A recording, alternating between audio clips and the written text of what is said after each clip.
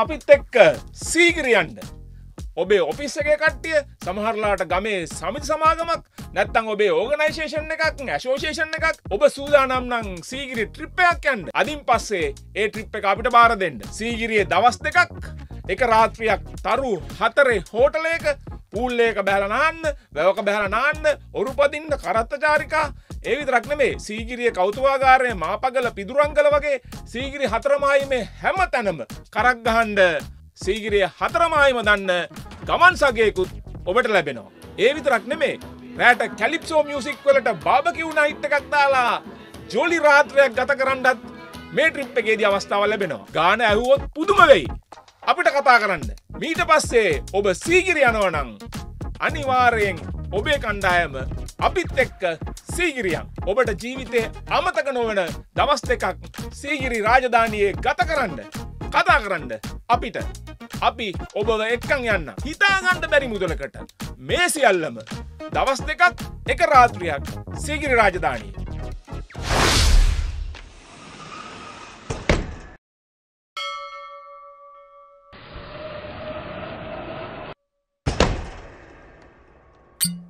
තථාගතයන්න් වහන්සේ වැඩවිසූ සතර ස්ථාන දෙක අවබෝධයෙන් වන්දනාවට travel Neth අමතන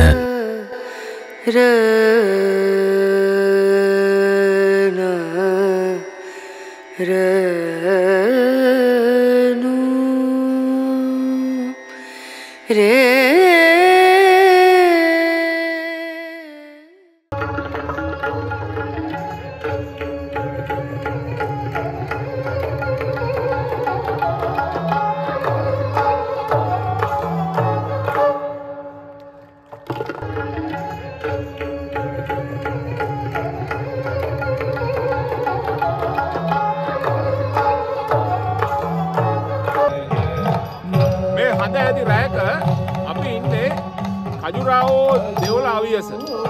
ඉතින් අවුරුදු 50ක් තිස්සේ 50 වෙනි වතාවටත් Khajuraho දෙවොල අවියස වාර්ෂිකව පැවැත්වෙන ඔවුන්ගේ නර්තන උත්සවය බලන්න අපි මේ රාත්‍රියේ ආවා. මෙතන නර්තන උත්සවය විතරක් නෙමෙයි, තවත් ගොඩක් දේවල් මේ පරිශ්‍රය තුල ඉන්දියානු කලාව පිළිබඳව සිද්ධ වෙමින් තියෙනවා. Khajuraho දෙවොලේ පෞරාණික විස්තරය, Khajuraho දෙවොල කුමක්ද කියන කාරණේ කතා කරනවට වඩා මේ රාත්‍රියේදී මේ ලස්සන ආලෝක හදම්ම මැද්දේ මේ නර්තන ලීලා දකින්නකොට අපිට හිතුනේ අපි හැමදාමත් කියන අපේ සීගිරිය අභියස ඇයි මෙහෙම උත්සවයක්, නර්තන උත්සවයක්, ෆෙස්ටිවල් එකක්, සීගිරි ගී ගායනා කරන සංගීතෝත්සවයක් ඇයි අපිට කරගන්න බැරි කියලා. තේරෙනව නේද? මේ රටවල් ලෝක උරුමයන් එක්ක ගිහිල්ලා තියෙන දුර.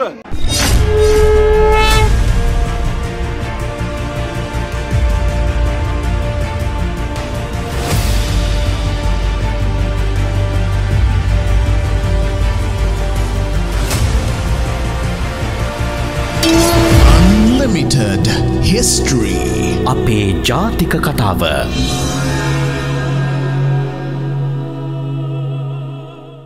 අපි අද ඔබ දන්නවා Unlimited History වැඩසටහන අපි පටිගත කරන්නේ ඉන්දියාවේ. ඉතින් අපි ස්ථාන 3ක් පුරාවට අද Unlimited History විශේෂ වැඩසටහන 200 වෙනි වැඩසටහන. ඉතින් අද මේ ඉන්නේ බොහෝ දෙනෙක්ගේ කුතුහලයට ලක් වෙච්ච තැනක්. අපි මුලින්ම අජන්තාවේ Unlimited History පළවෙනි කොටස අද වැඩසටහනේ ඔබ වෙත ගෙනාවා. ඊළඟට එල්ලෝරාව, අජන්තා එල්ලෝරාව එකට කියවෙන්නේ. ඊළඟට කිලෝමීටර් 1200ක් විතර ඈතින් තියෙන Khajuraho, එහෙම නැත්නම් කාම දෙවොල කියලා හඳුන්වන කාම සූත්‍රය හැම වෙලාවෙම අපිට මතක් කරලා දෙන Khajuraho දෙවලට අපේ කණ්ඩායමත් එක්ක, අපේ සති සංකල්පයත් එක්ක, මේ අපේ සීගිරි වැඩමුළු වලට සහභාගී වෙච්ච සමාජිකයොත් එක්ක අපි ඔන්න ඇවිල්ලා ඉන්නවා. අපි දැන් මෙතන මේ ලංකාවෙත් බොහෝ දෙනාගේ කුතුහලයට, ලෝකෙත් බොහෝ දෙනාගේ කුතුහලයට මේ ලක් වෙච්ච තැනක් නේ මේ දෙවොල. මේකේ අපි ඉතිහාසය ගත්තොත් කොයි කාලෙදස මේ දෙවොල ගොඩනැගීම ආරම්භ වෙලා තියෙන, එක මේ දෙවොල් පරිශ්‍රය ගැනත් අපිට, දේවාල පරිශ්‍රය ගැනත් කියන්නකෝ. මේ දේවාල කියන වචනේ හරියද සර් මෙතෙන්ට එක ආරේ ඕක අපි ඒක ඉස්සෙල්ලාම විසඳ ගනිමුකෝ. ඇත්ත වශයෙන්ම මේවා Hindu දේවාල හැටියට තමයි අපි හඳුන්වන්න පුළුවන් වෙන්නේ. Khajuraho වල තියෙන විශාලතම මේ කජුරාහෝල තියෙන හින්දු සහ ජෛන සිද්ධස්ථාන අතුරින් විශාලතම සිද්ධස්ථානය තමයි අපි මේ ඉන්නේ. කන්දරීය මහා දේවාල මේ කෝවිල ටෙම්පල් කියලා හඳුන්වන මේ කජුරාහෝල තියෙනවා පුරාණ දේවාල පරිශ්‍ර 85ක් මුල් අවස්ථාවේදී. නමුත් දැන් මේ අවධානයට පත් වෙලා තියෙන ඒ වගේ සිද්ධස්ථාන 24ක් පමණයි. මේ අපි ඉන්නේ ඒ අතුරින් තියෙන විශාලතම සංකීර්ණයේ. සමස්ත කජුරාහෝ සිද්ධස්ථාන සංකීර්ණය කොටස් 3කට බෙදෙනවා. බටහිර කොටස, නැගෙනහිර කොටස සහ දකුණු කොටස ආදී වශයෙන්. බටහිර කොටස තමයි හින්දු භක්තිකයන්ගේ වන්දනාව සඳහා වෙන් වෙච්ච කොටස. නැගෙනහිර කොටස ජෛනවරුන්ට, දකුණු කොටසත් හින්දු ආගම සඳහා තමයි වෙන් වෙලා තියෙන්නේ. ඉතින් මෙතන විශේෂයෙන්ම ශිව කියන ශිව සංකල්පය තමයි මෙතන තියෙන්නේ, ශිව දෙවියන් වෙනුවෙන් වෙන් කරපුවා. නමුත් මේ දේවාලවල අපිට බැලුවාම පේනවා නොයෙකුත් මූර්ති මේ එක දෙවිවරුන්ගේ, සූර්ය දෙවියන්ගේ, ඒ වගේම නොයෙක් යෝගිනී කාන්තා රූප, ඒ වගේ මිතුන රූප. කජුරාහෝ වඩාත් ප්‍රසිද්ධ මේ මිතුන රූප වලට මේ ලිංගික ආලිංගන පෙන්නන ඉරියව් වලට තියෙන ඒවා සුළු කොටසක් පිටතමාලේ අපිට පේන්න තියෙනවා. කෙසේ වුණත් මේ සමස්ත සංකීර්ණය ක්‍රිස්තු වර්ෂ 855 ඉඳලා 1050 දක්වා අතර කාලයට තමයි කාල නිර්ණය කරලා තියෙන්නේ. මේක ඉදිකිරීම සඳහා මේ මධ්‍ය ප්‍රදේශයේ ඉතා බලවත් රාජ පරම්පරාවක් හිටපු චන්දෙල්ල රාජ පරම්පරාව තමයි මේ හින්දු සංකීර්ණය ගොඩනැගීම සඳහා විශේෂයෙන් අනුග්‍රහය දක්වලා තියෙන්නේ. ඒ වගේම ජෛන ටෙම්පල් එකේ නැත්නම් ජෛන සිද්ධාස්ථානය ඉදිකිරීම සඳහා උදව් කරලා තියෙන්නේ විද්‍යාධර කියන රජු මේ මධ්‍ය ප්‍රදේශයේ පාලනය කරපු.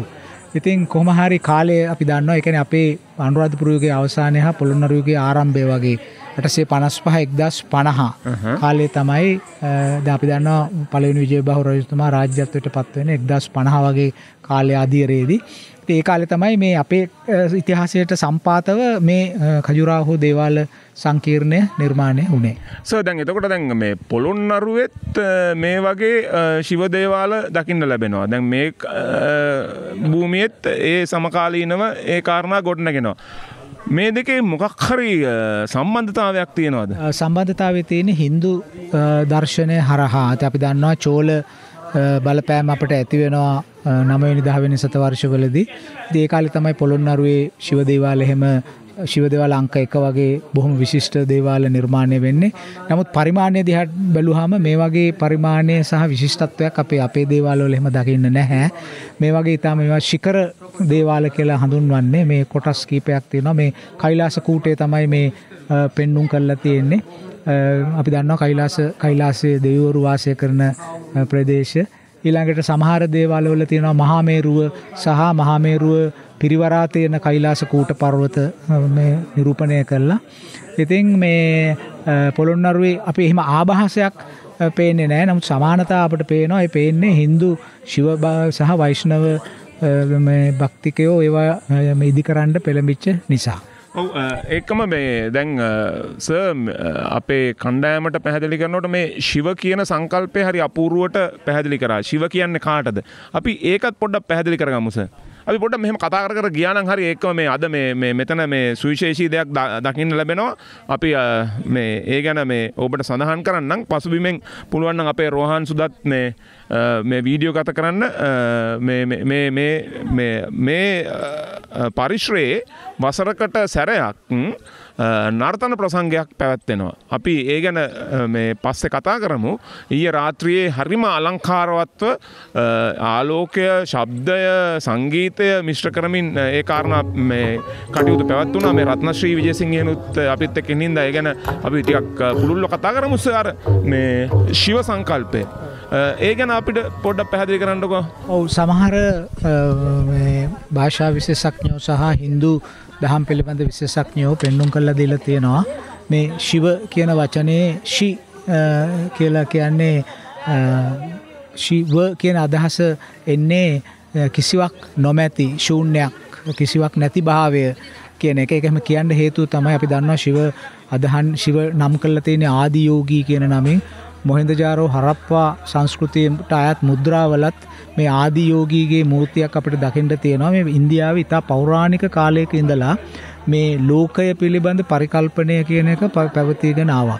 ඉතින් ශිවා කියලා කියන්නේ ශි කියලා කියන්නේ නෑ කියන එක, නස්ති කියන අදහස. වා කියලා කියන්නේ පදාර්ථය, කිසි පදාර්ථයක් නැත කියන අර්ථය. මොකද පදාර්ථයක් නැහැ කියලා කියන්නේ ශිව නැහැ කියන එක නෙමෙයි. ශිවගේ తත්වය විග්‍රහ කිරීම. කියන්නේ ශිව සර්වත්‍ර ව්‍යාපී, සෑම තැනකම ඉන්නවා. omni presence කියන අදහස. එතකොට ශිව සදාතනිකයි, ශිව හැම තැනම ඉන්නවා, ශිව පරම සත්‍ය, ඔය වගේ අදහස් තමයි තියෙන්නේ. ඉතින් ශිව කියන්නේ නොමැතිවීම, nothing කියන එක, no things කියන එක. ඉතින් ඊට පස්සේ ශිව සයනය කරලා ඉන්න වෙලාවේ ශිව පොළවේ ඉන්නවා. ඉතින් ඊට පස්සේ අන්තරීක්ෂය ඉහළින් ගම්‍යතාවක් එනවා. ඒ තමයි ශක්තියින්. ඒතර ශක්ති සහ ශිව, ශක්ති සහ නොමැතිවීම එකතු වීමෙන් ලෝකය හට ගන්නවා කියන එක අපි දන්න හැම දෙවි කෙනෙක්ගේම භාර්යාවට ශක්තිය කියලා තමයි අඳුනන්නේ. ඉතින් නොමැතිවීම හා ශක්තිය කියන්නේ පදාර්ථය සහ ශක්තිය එකතු වීමෙන් ලෝකයේ ජෛවය නිර්මාණය වෙනවායි කියන එක. දැන් ඒක හරියට අපි අකුණු සැරයක් ඇති වෙලා මේ වායුගෝලයේ තිබිච්ච නොයෙකුත් වායු වර්ග නයිට්‍රජන් ඔක්සිජන් ප්‍රතික්‍රියා කළා DNA අණුව නිර්මාණය වුණායි කියලා අපි විද්‍යාවෙන් පැහැදිලි කරනවාද? එතකොට ඒ වගේ ඒ සංකල්පයම තමයි ඔය DNA අදහස් එන්න හුඟා කවුරුදු දසදහස් ගන්නකට කලින් ඉන්දියාවේ දාර්ශනිකයෝ, පෙරදිග දාර්ශනිකයෝ කිව්වේ පදාර්ථය කියලා එකක් තියෙනවා, ඒක අසීමිතයි. ඒක බැලුවම ශිවා things, no things. ඉතින් ඒ කියන්නේ අත වශයෙන් අද අපි තාම දියුණු භෞතික විද්‍යාවට ගියාම අද අපි කියන්නේත් ලෝකය ඇවිල්ලා මේ ලෝකය කියලා කියන්නේ නිකන් මායාවක්.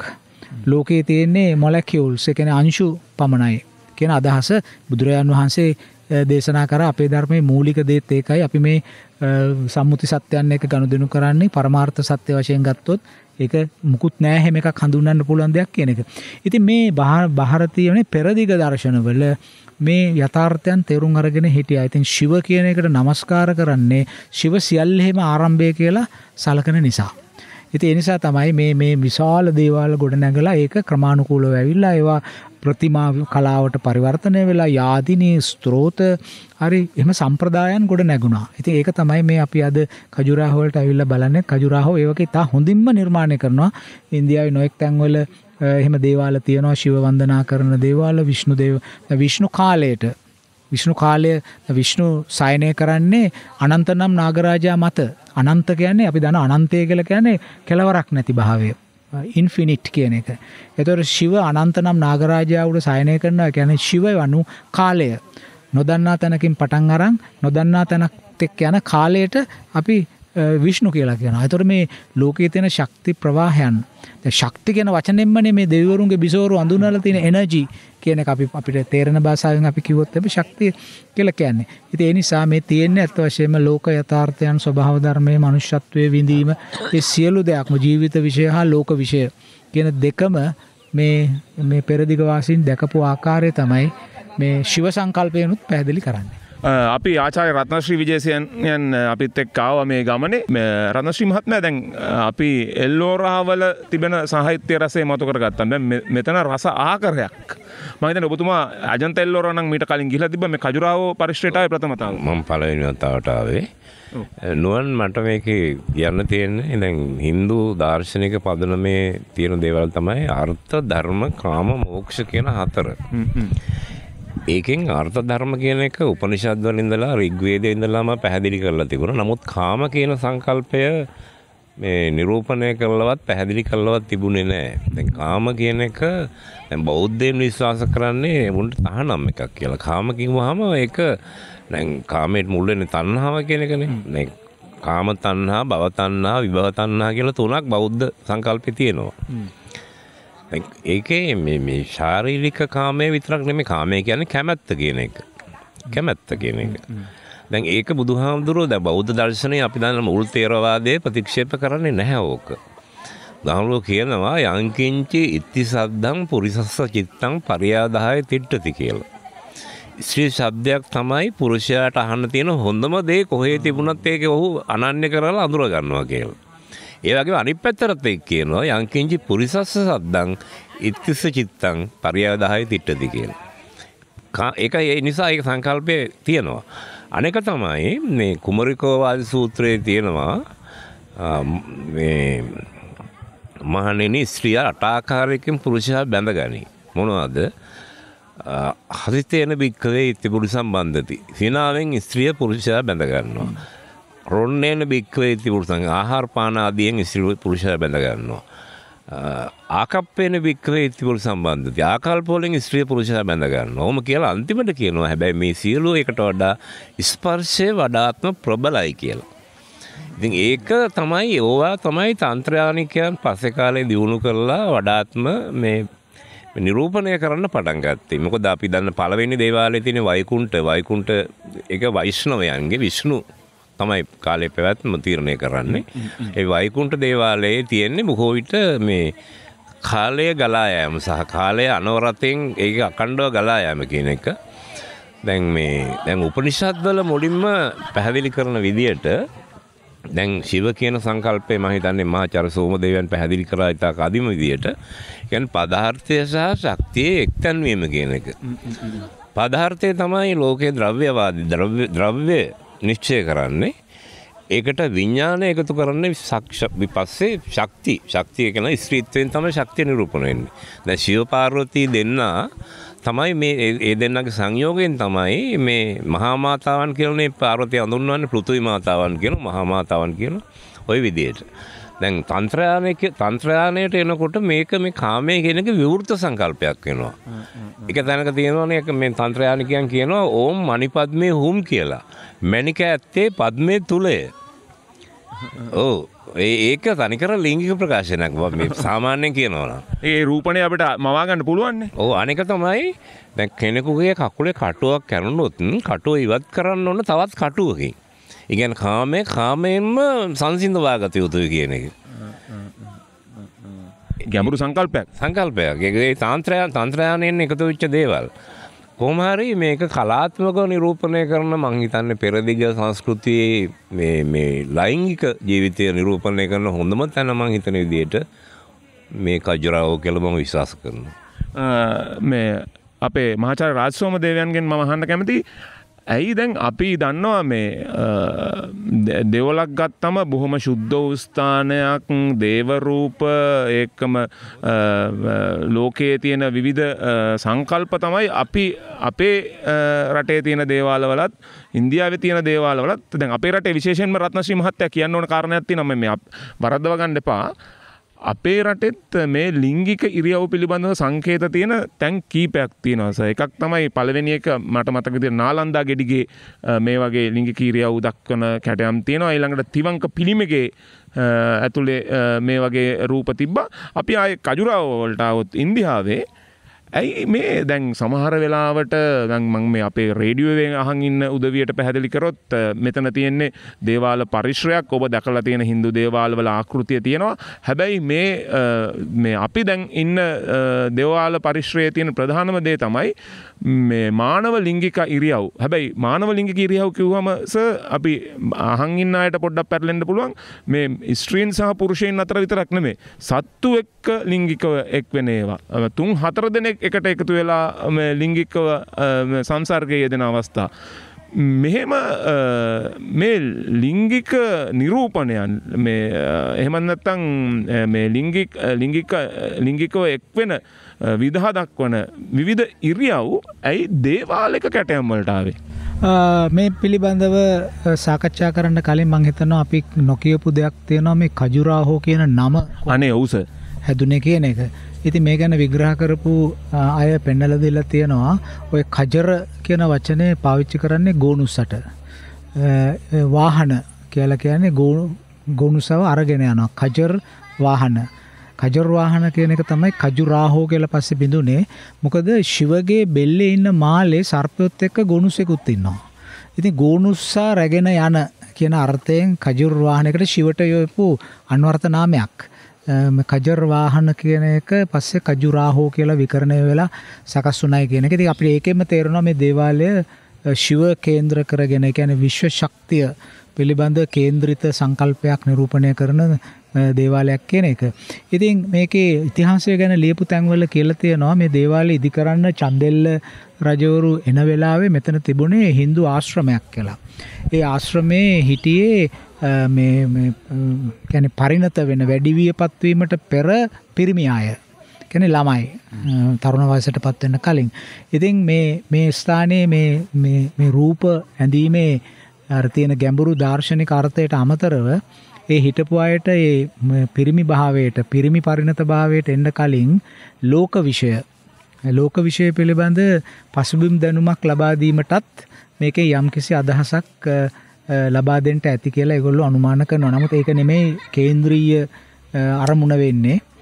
මේ අපේ රත්නශ්‍රී මහත්තයා කිව්වා වගේ ඒ අර ධර්ම, අර්ථ, කාම, මෝක්ෂ කියන ප්‍රධාන මූල ධර්ම 4 තමයි මේ ಭಾರತೀಯ දර්ශනයේ, පෙරදිග දර්ශනයේ තියෙන මූලික කණු 4 හැටියට අපිට පේන්නේ. ඒක තමයි ඈත කාලෙක ඉඳලම මේ ආගමික හා දාර්ශනික ඉතිහාසයේ ඉදිරියට ඇවිල්ලා තියෙනවා. ඉතින් කෙනෙකුට මේ දේවාලයේ එළියේ මේ වගේ මිතුන රූප, ඒ කියන්නේ කාමභෝගී ඉරියව් නිරූපණය කරන මිතුන රූප සහ බහුමිතුන රූප තියෙන එක ටිකක් හිත ආකල්පයට බලපෑමක් ඇති කරනවා. ඇයි එහෙම දේවල් මෙතන තියෙන්නේ කියලා. එහෙම වෙන්නේ අපි අපේ භාෂාවෙන් කිව්වොත් මොකටද මේ කුණුහරුප කොටලා තියෙන්නේ දේවාලය කියලා. එහෙම කියමුකෝ සුද්ධ සිංහලෙන්ම. එහෙම හිතනවා. ඉතින් ඒකට හේතුව තමයි අර වර්තමාන මේ පැත්තට යන සම කතා කරගෙන අපි අනිතට අර දේවාල ටිකක් පේනවා. වර්තමානයේ අපි මේ ලෞකික ජීවිතය හා කාමභෝගී ජීවිතය, ස්ත්‍රී පුරුෂ සම්බන්ධතාව පිළිබඳ අපිට වර්තමාන ආකල්පයක් තියෙනවානේ. විශේෂයෙන් යුරෝපයේ වර්ධනය වෙච්ච ආකල්ප, ඒ වගේ දේවල් තියෙනවා.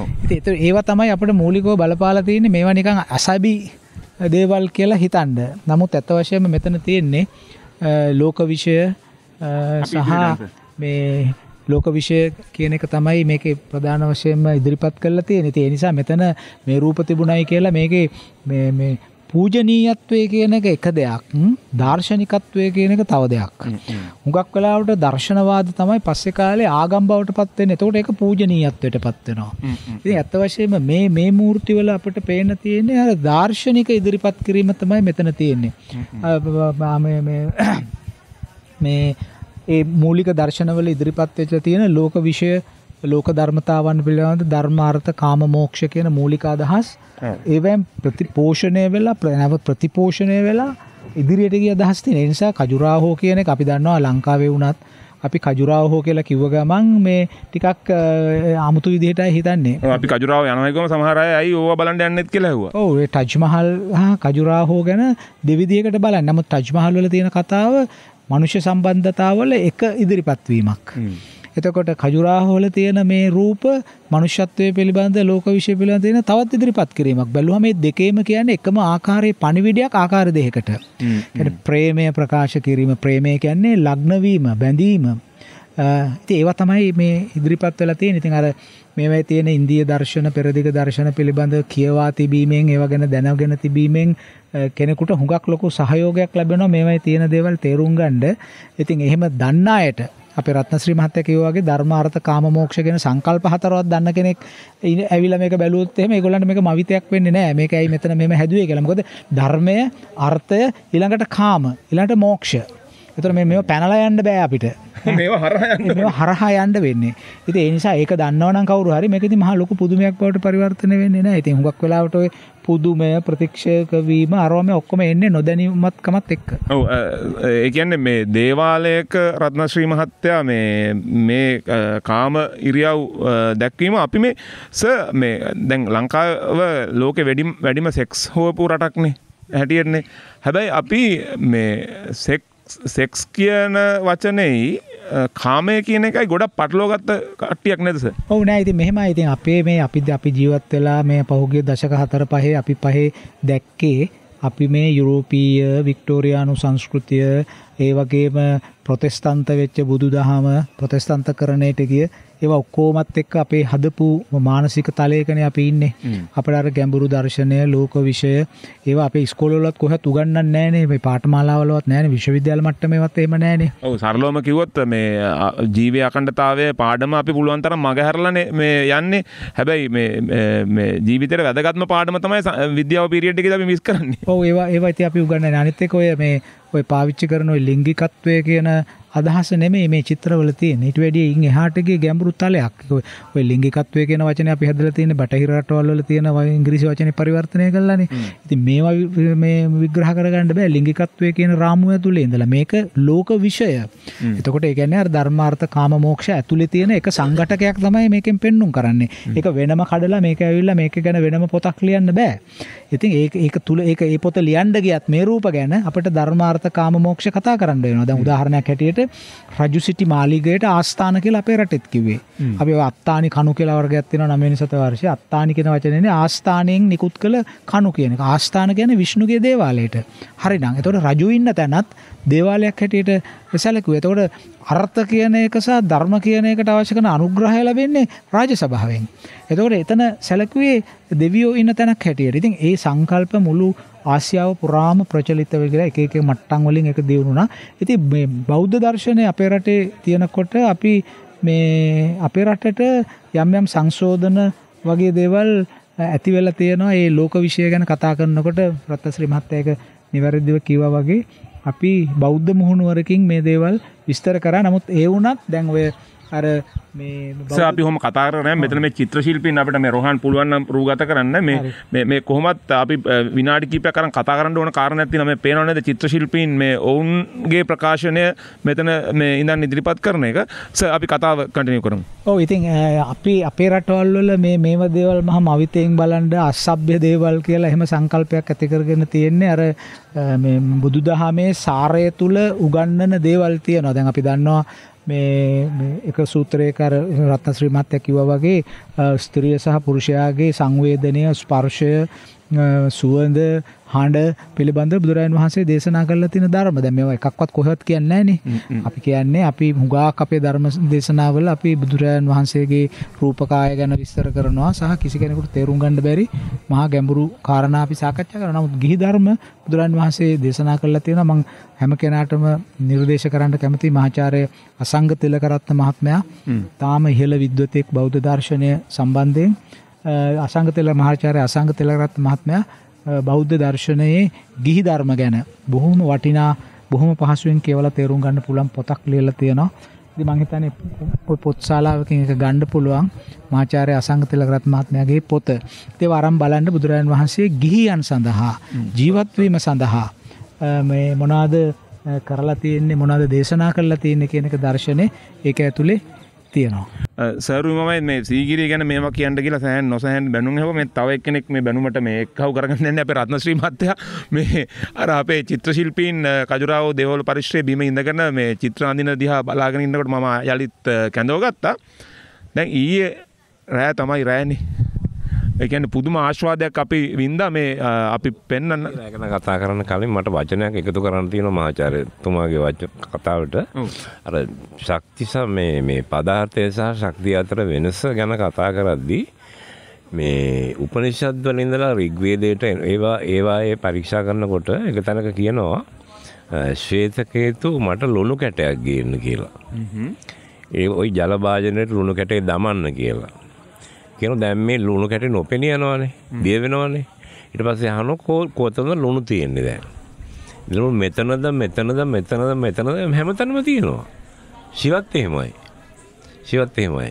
හරිම ලස්සන සංකල්පයක්. ඔව් දැන් අර සෝඩියම් ක්ලෝරයිඩ් වල අයන විඝටනය වෙලා සෝඩියම් අයන සහ ක්ලෝරින් ක්ලෝරයිඩ් අයන හැටියට පැතිරලා තියෙනවානේ. ඒ පදාර්ථය පැතිරිච්ච විදිය පැහැදිලි කරන එකක් ඒක. අනෙක තමයි තව තැනක කියනවා ශ්වේතකේතු මට නුග ගෙඩියක් ගේන්න. නුග ගෙඩිය බින්දින්න. ඉතින් බීජ තියෙනවා. ඒ බීජය බින්දින්න. බීජේ බින්දගෙන අන්තිම අවසාන අංශුවට ගන්න. දැන් නුග ගෙඩිය කොහෙද තියෙන්නේ? මේක හැමතැනම තියෙනවා. ඒ කියන්නේ DNA RNA හැමතැනම තියෙනවා.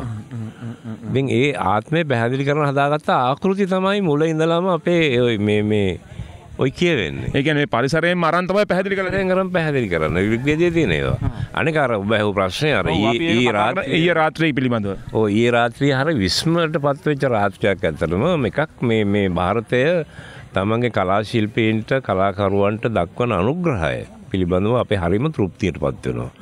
මොකද දැවැන්ත ශාලාවක මහා චිත්‍ර ප්‍රදර්ශනයක් තිබුණා. දැන් මේ ශිල්පීන් අඳින මේ ලෑන්ඩ්ස්කේප් චිත්‍ර ඒවා ඊටාම මම දැකපු හොඳම චිත්‍ර තිබුණා එතන. ඒ කියන්නේ මානව දර්ශන වගේම වුන් ජීවත් වෙන පරිසරය ඒ සියල්ල උන් චිත්‍රගත කරලා තිබුණා. ඉතින් ආරාධිත රටවල උලත් චිත්‍ර තිබුණා. ඒවා බොහෝ විට ඇබ්ස්ට්‍රැක්ට් වගේ චිත්‍ර. ඉතින් ඒක එකක්.